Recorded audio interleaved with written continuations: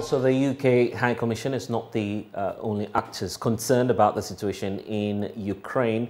The European Union has also been stating their position on the matter. I caught up with the EU head of mission here in Ghana, Ishad Razale. I started off by asking him about his tour of duty. Welcoming has been really great. People are warm, friendly, open.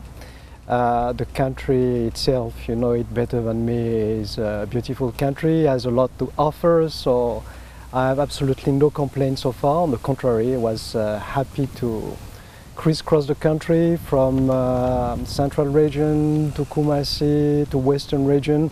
Have to confess I've made a short incursion in the Volta region last week, and I would like to discover more. I've been as well in some of the northern provinces. So. Right. So it's a good time for you. Very good. Did we meet your expectation, or are you expecting much more? No, you should not have any expectations in order not to be surprised or not to be disappointed. But the time is really, really good. Once again, great people, great country, great assignment. And I'm particularly happy and honored to serve in this country, which is a key partner. Stable, democratic, trustworthy partner to the EU, especially in West Africa, and this makes a lot of the, I would say, the excitement. Right, interesting. And many would say that if you talk about the European Union and its partners across the world, Africa remains a key partner, and that obviously includes nations like Ghana. We know that the relations has dated over 4 decades, I should say. The dynamics at the time it was starting are not necessarily the same as we have it now. But what's your assessment of the status of the EU-Ghana relations? The relation between the European Union and Ghana have been improving over the years, and just as key indicators, in the last year or in the last 18 months, the President Akufo-Addo visited Europe, the European Union as such, not only European member states, 4 times. We had lately a high-level visit from the Commissioner in charge of international partnership. It was just a few weeks ago, and these are key indicators of the, I would say, the solidity of the link. The other indication is the very good match between the priorities we are supporting together, Ghana and the European Union, in terms of upcoming programs. These are key in terms of job and growth support, stimulation, support what we call smart cities, and when it comes as well to governance and security. And these are joint, I would say, priorities, jointly identified by Ghana and European together for the years to come. And for some experts, if there's anything reinforcing the need for partnership between the EU and Ghana, obviously we cannot shy away from the subject matter of COVID-19. The pandemic has actually ravaged not just European economies, but also here in Ghana as well. We are feeling the effect of the virus. In what ways has the European Union helped nations across Africa, and including Ghana, to battle this pandemic? The European Union has been the worldwide first partner to support access to vaccines, actually.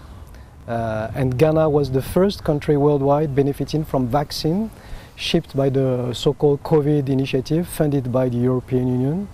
And beyond the vaccines, the European Union is currently supporting the Ghanaian administration, the Food and Drug Administration, to build a facility to produce vaccines on the very soil of Ghana, which is very important, which makes a key, I would say, contribution for this partnership, because this will be only a handful of countries like Senegal, Rwanda, and now Ghana who will be part of this program.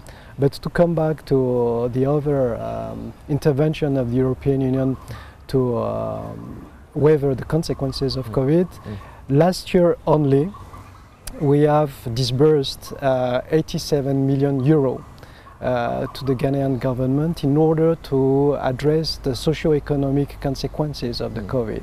And lately this year, we have mobilized 82 million euros on top of that to reinforce the health sector. And now, as I said, we are supporting the country to host and to develop vaccine facility. Yeah. Not only for COVID as well, but for other diseases. Right. But you agree that it's not been a smooth journey getting to the point of vaccine equality. Sadly, experts say that in spite of these interventions that we're seeing, there's that great divide where the global north, the more industrialized nations across the world have access to more vaccines than developing countries such as Ghana. For instance, Oxfam is reporting that Europe, for instance, has had to bin some 50 billion doses of COVID-19 vaccines, which is far more in excess than what you've given to countries such as Ghana. Why is the EU not willing to save the world when it has a beautiful opportunity to do so? I'm a bit surprised by what you have been saying, because this is exactly the opposite. Right. Ghana was the first country worldwide to benefit from vaccines funded by the European Union, first. And secondly, Ghana is one of the very few African countries which will be producing its own vaccines. So when you are raising this issue of lack of access to vaccines, this is absolutely irrelevant. It's an issue of equality, I guess. The question has always been about equality. There are even challenges of waiving, for instance, the issues of intellectual property rights over the production of the vaccine itself. These are issues that confront the EU today.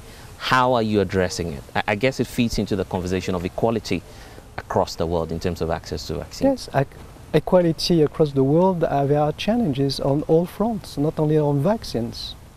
So, on vaccines, as it was an acute crisis, we have done the utmost to narrow the gap.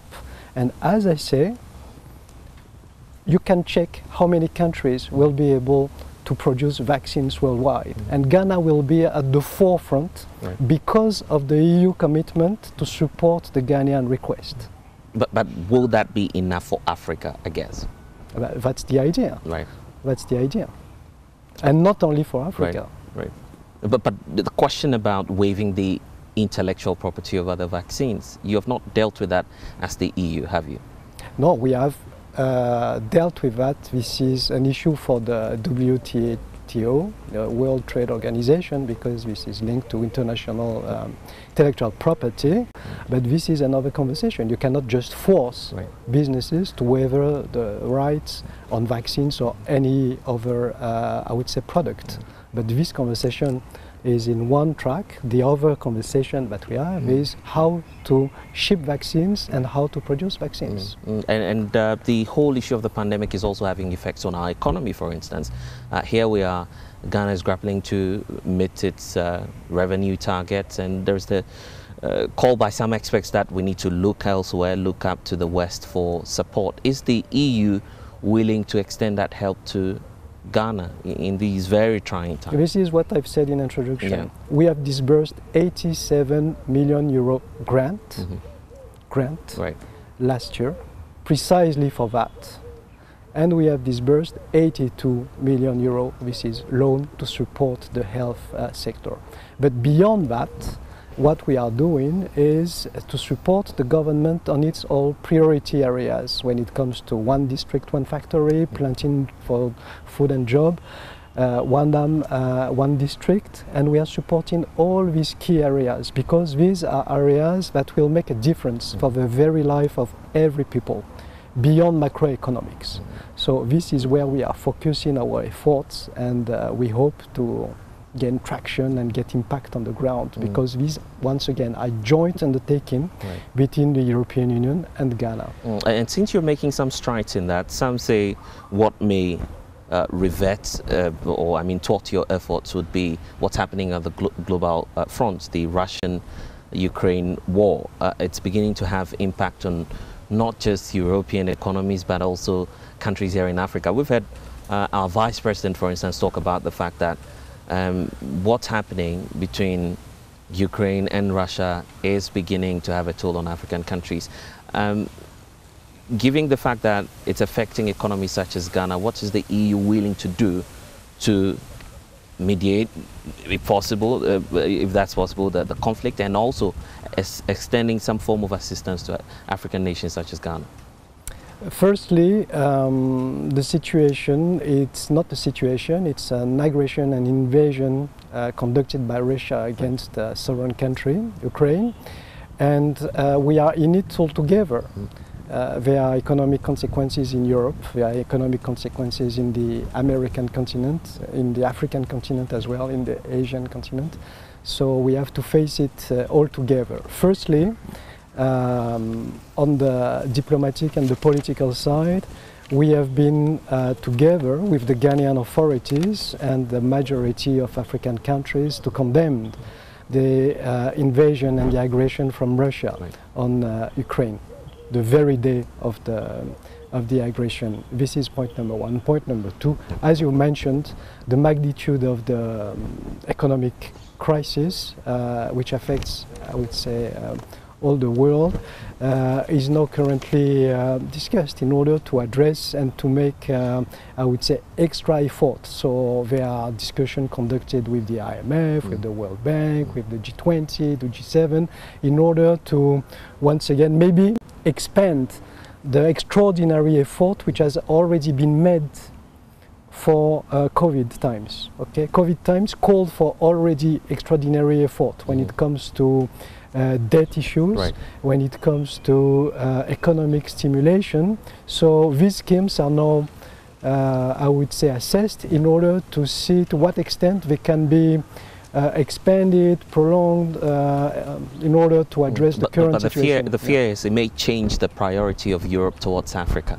Absolutely not. This is far-fetched. Absolutely not. This is the reason why the commissioner in charge of international partnership came to Ghana and other African countries, even though the priority of the day was and is very much Ukraine for obvious geopolitical reasons. But even that, you know, the financial envelope for Ghana and the African countries has not decreased.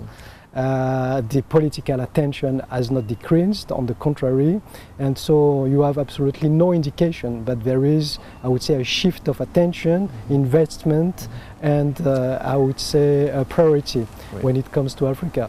Geography and history is stubborn, so there are only 14 kilometers between Europe and Africa, so this was there 1,000 years ago, this will be there tomorrow. This is the case today. So. And some say that what we're seeing in the world now is a case or a test case for democracy. That's what the European Union has always stood for, the fact that there's a need for a free world, a free society, and the respect for human rights and all of that across the world. But if you even move away from the Russian-Ukrainian war, here in our part of the world as well, democracy appears to be taking a backseat, which is also going contrary to the ideals that the EU has on democracy. You look at West Africa, for instance, there's a growing trend of military takeovers and instability across the region. The fear is some burgeoning democracies such as Ghana may be affected as a result of the wave we're experiencing in West Africa. Is the EU concerned about what's happening in the sub-region? We are concerned in what's happening in the sub-region, in West Africa, which I want to remind you was for long the most advanced region when it comes to democracy in Africa. Between the years 2000 to 2020, it was the most advanced. This is the only region which has a protocol on democracy and on governance. So this is important to remind, and as you've mentioned, there are currently some situations and setbacks that are dealt with primarily by ECOWAS with Ghana at its helm. And there, I have to say that we are supporting Ghanaian efforts 100% because, as you've said, Ghana is a truly democratic, stable country which shares our concern when it comes to the global order. What are we standing for? We are standing for democratic values. We are standing for cooperation. This is the very idea of the European Union. And we stand for rule-based international order at multilateral level, like Ghana. As you know, Ghana is sitting currently in the UN Security Council, Right. and these are very values that we are sharing between Ghana and European Union. Of course, we have concerns when it comes to some situation in the region, but we are, I would say, working side by side to try to address them. But what's your diagnosis of the problem, really, of why democracy appears to be taking a back seat? Not just even in West Africa, here in Ghana as well, some professors, very learned people, have expressed the fear that there may be a military takeover. What do you see as that basic problem affecting all of these African countries, including Ghana? I'm not really sure about what you are referring to when Right. it comes to Ghana, really. The elections in 2020 Right. were taken their course, were recognized internationally, open, fair and democratic. The life in the parliament keeps us, I would say, entertained to some extent, because this is a vivid expression of Right. democracy. Yeah. There is real debate, people agree, people disagree. This is the indication of vivid democracy. But the because spectacle hasn't been amazing, you agree? in You the look lack- at even in a there was a no-return- brawl, for instance, Let me in finish. Ghana's parliament. In an Yes. authoritarian Right. state, there will not be any debate, no Right. disagreement. Right. And this is not what I'm seeing in Ghana, for Mm. example. Mm. Okay, so I don't share your statement or your assessment that there are, I would say, a setback when Right. it comes to Ghana. When it comes to the other countries, Right. you know, there are military people who believe they can do better than the elected people.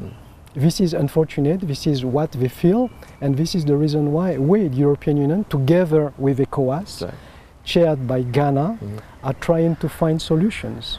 Okay? But I was just talking about, for instance, our Ghanaian parliament. You've witnessed a rather unfortunate spectacle. The EU MPs don't fight, for instance, in the chambers, but we're having such incidents happen here in Ghana. For instance, Professor Atugba, one of the renowned lawyers here in the country, is also warning that if our political leaders do not change the trajectory, then we are in for this is his statement, and very, this is very his, worse times in terms of this is our his democracy. statement, and this is Right. his assessment. It's not mine, Right. and it's not the European Union's statement as assessment. I can tell you that discussion in parliaments in European countries can be really heated and vivid. Yeah.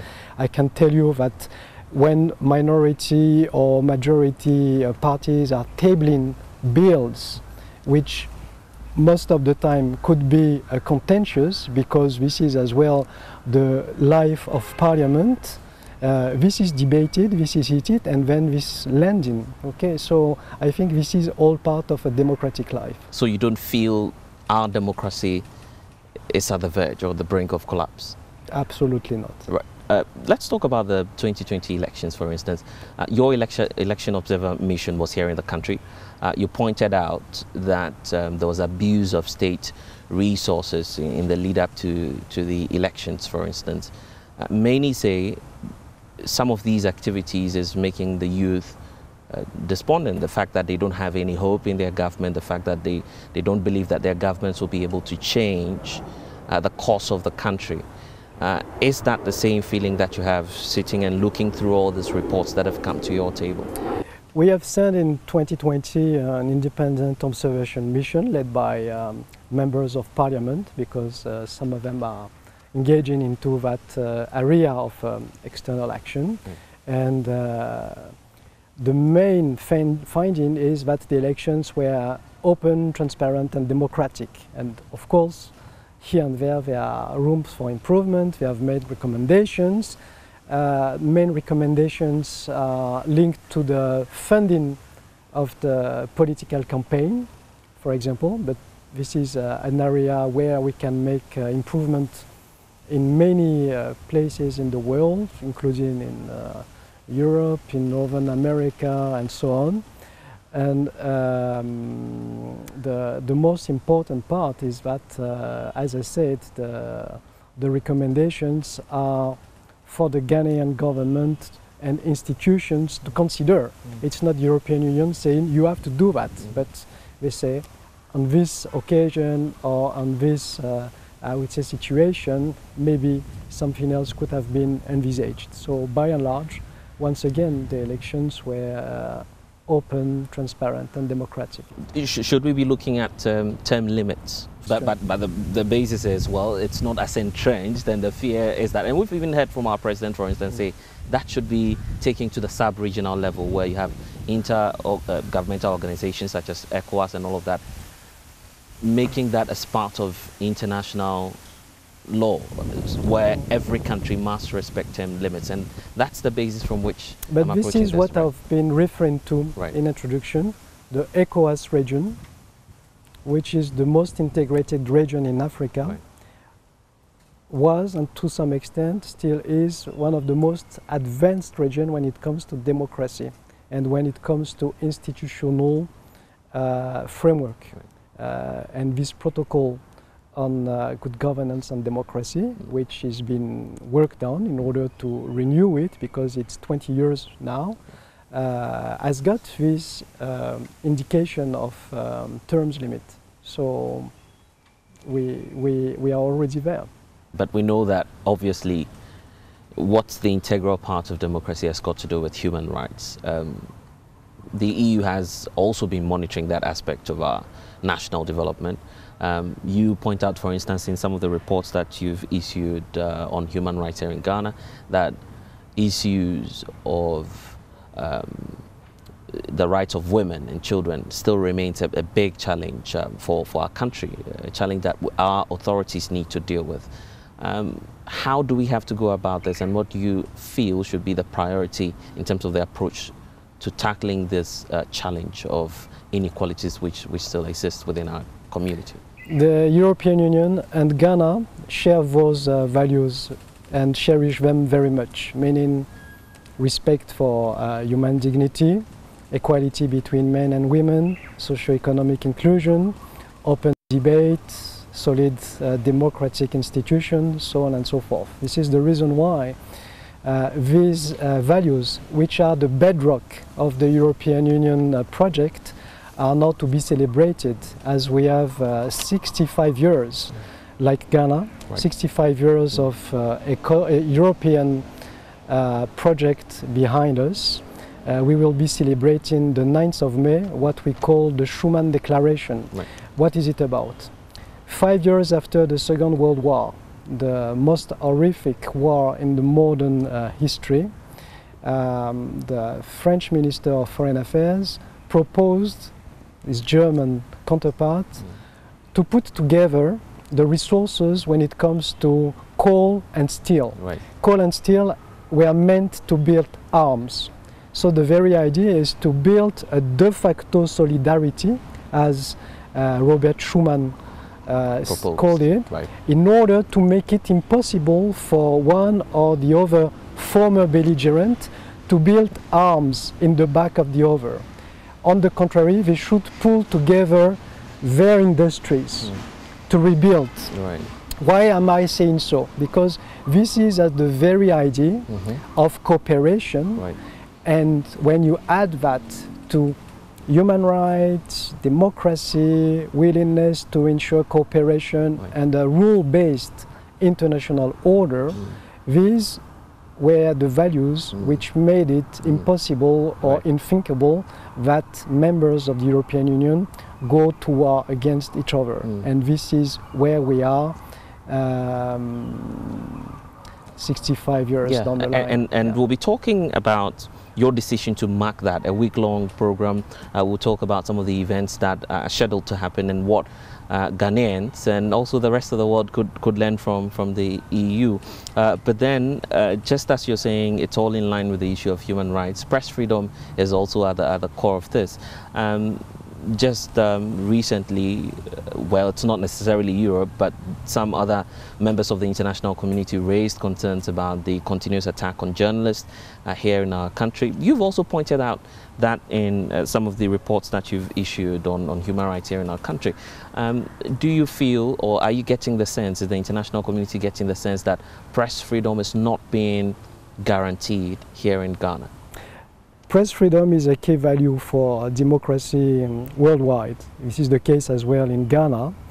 And for our case. We have followed with great interest and great care the follow-up to this case, because this was an important development. And last year or this year, the government has adopted a right to information legislation, which only reinforces the press freedom, and we are supporting that very much, and we are welcoming that very much. So, as we've said, freedom, expression, journalism are key values, key capital to nurture. We have to do it together. You have your role to do that. We have our assessment, but the key actors are the Ghanaian institutions. Already the international ratings are not giving us a good picture in terms of how we're performing when it comes to guaranteeing the safety of journalists. Do you feel that this is an area we should improve on? No, this is part of the many responsibilities of the Ghanaian authorities, the Ghanaian journalists, the Ghanaian watchdogs, and other people who are looking after this area. Yes. The opposition political party here in Ghana feels that there's a culture of silence which is creeping into our society, and there would be a need for the international community to intervene and to help deal with the issues. They've, for instance, roped in the courts, claiming that it's not as independent as it should be. Is the EU concerned about this? Have you received the reports, and what are you likely to do to mediate and to ensure that there is peace in this country? What we are likely to do is absolutely not meddling into that development, because this is the responsibility of the Ghanaian authorities, and as far as I'm concerned, there is no civil war in Ghana. So there is absolutely no reason for us to impose ourselves into a situation. There is rule of law, there are watchdog bodies, there is an independent justice, and everybody is in a position to make its claim and to get justice served. So I would like to challenge the very idea that we would have a responsibility, or we would have a role to play in order to make things right into the Ghanaian landscape. But the fear is we've exhausted all internal mechanisms, and that's why the main opposition political party is raising such concerns. Are you not? Don't you feel that you're lukewarm about this? There's a need at least to have some influence to try and coming and try and ensure that I'm very surprised that in 2022, in the very country of Nkrumah, you are asking for external actors to have an influence on Ghana. Is it what you are saying? Are you calling external actors to have an influence over Ghanaian government or Ghanaian country? This is what mediation is what we need. If the opposition political party had an option, I don't believe this is a serious discussion. They wouldn't have resorted to the international community. No. I don't believe in international intervention into a sovereign country's affair. The fear is we may go the path of other countries in the sub-region if you don't come in to at least speak to all the powers that be. We'll see how it develops, but I don't believe this is the direction that discussion will go. Okay then. Obviously we have a beautiful opportunity as a country to learn from the EU during your Europe Week. It's starting from the 2nd of May. What activities will you be rolling out, and why should not just Europeans but Ghanaians also be very much interested in this celebration? The celebration is not about EU teaching anything to Ghana, as you are implying, or EU intervening in Ghana, as you are calling for, but celebrating 65 years of friendship. Because Ghana acceded to independence in 57, European Union has been created in 57, and this is a great match because since the very beginning the European Union has been siding with Ghana for its development, consolidation of its democracy, reinforcing its regional stance, and creating opportunities for its youth. So this is what we will be celebrating during the Europe Week, or maybe it will last more than 1 week, but basically we will celebrate diversity and exchanges in projecting Ghanaian and European movies. around the issue of disability. Why is that so? Because it's very important that we reaffirm the fact that the society should be open and inclusive to everyone, even disabled people. There will be showcase about what we are doing in terms of plastic recycling. I will be visiting with my colleagues a plastic recycling unit not far from Accra. We will be showcasing some of our most brilliant young entrepreneurs benefiting from the European program, because this is the future. Future lies in economic growth, innovation, socio-economic inclusion, entrepreneurship. We will be showcasing as well what we are doing in terms of large infrastructure. As you know, we have been part of the Pong Dam since the very beginning. We are part of its modernization, and we are part as well of the One District, One Dam, program. Even in the northern region of Ghana, we have adopted a few weeks ago a program for agriculture in order to increase the productivity of agriculture, innovation, and job creation for women and youth. So these are some of the interventions that we've seen.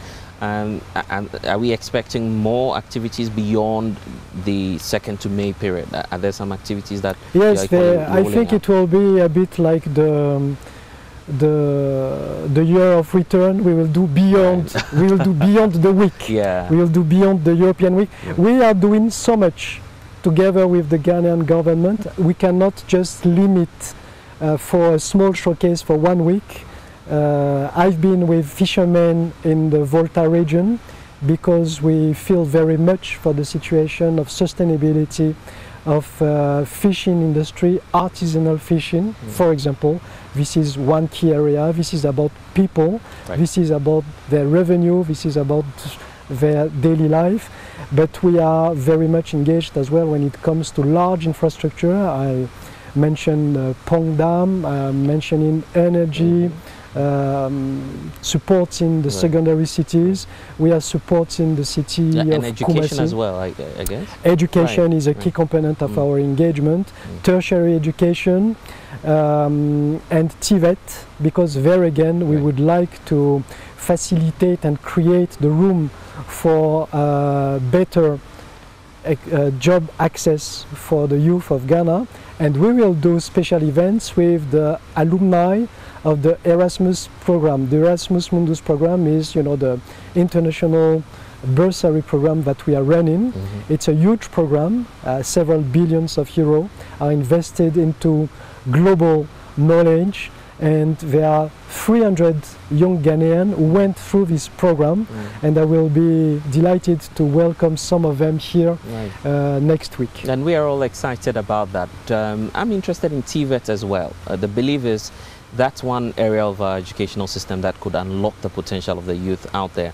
Is the EU willing to partner in some programs that would expand? Yes, we are already partnering with the Ministry of Employment and Labour. But we have to, so TVET is a key area for intervention of the European Union, precisely because this is a way to unlock the hurdle and the bottleneck for youngsters to access the job market. And as I said, one of the key joint priority areas between European Union and Ghana is stimulating growth and job. Sustainable growth and job, and this is what we are doing with TVET. We have very large program already ongoing, but in the years to come as well, we are partnering with several bodies, universities, and the Ministry of Labour of Employment, for example. Well, so we need to wrap up. Ambassador, what will be your final words to Ghanaians out there?